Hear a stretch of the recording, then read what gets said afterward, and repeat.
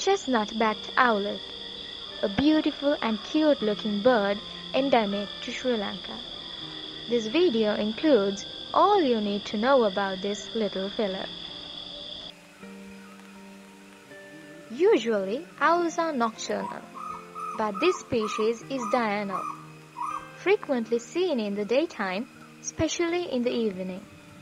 Out of all 10 resident owl species, here in Sri Lanka, only 2 species are endemic. The other one is recently described serendip scops owl. So this bird is very famous among the bird photographers.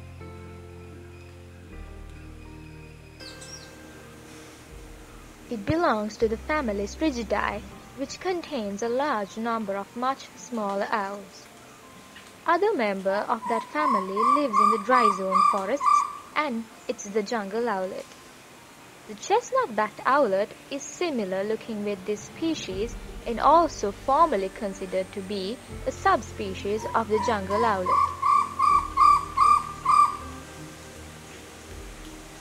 This bird is small and stocky, measuring 19 centimeters in length.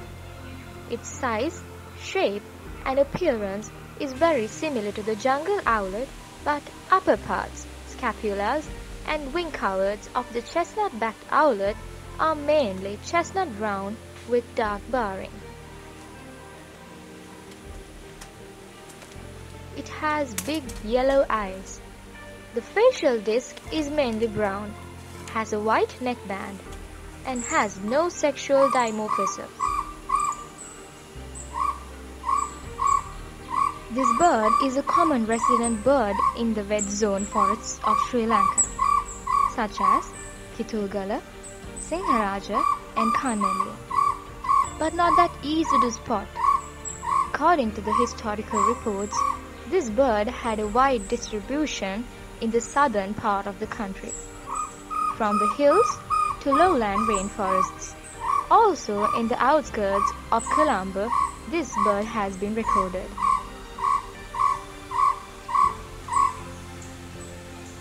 But by the time the distribution area has shrunk greatly, and now it's found sparingly in the remaining lowland wet zone rainforests and the adjoining hills up to 6,500 feet above the sea level.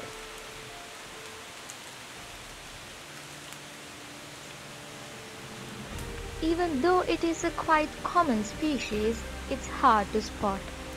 Hiding among the leaves and branches, it makes itself almost invisible.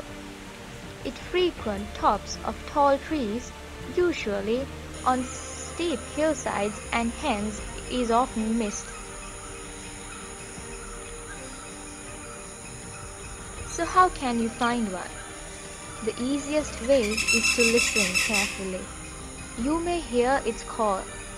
Many bird watchers use this trick. It has a short series of far-carrying crow-crow call with 4 to 9 notes per phrase. The call carries for a long distance.